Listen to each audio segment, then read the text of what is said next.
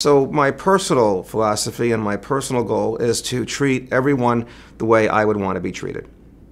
So that is a rather bold statement. It's rather broad, but it also means that what you can expect will be personalized attention, comprehensive care, and a very thoughtful approach toward your specific issue.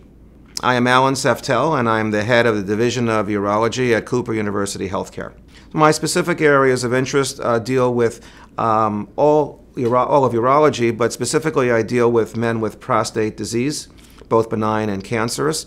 I deal with men with all forms of sexual dysfunction, and I deal with men with perhaps kidney stones or bladder stones, urinary stones. Over the last decade, I've been involved in a variety of research and clinical projects, and also in a variety of novel applications of genomics and other basic science applications too. Well, I think the opportunity to take some of the new genomic findings and apply them to your individual specific case or your personalized care allow us to change the dynamic and offer the patient or you a specific set of treatment options that may be tailored specifically for your disease state.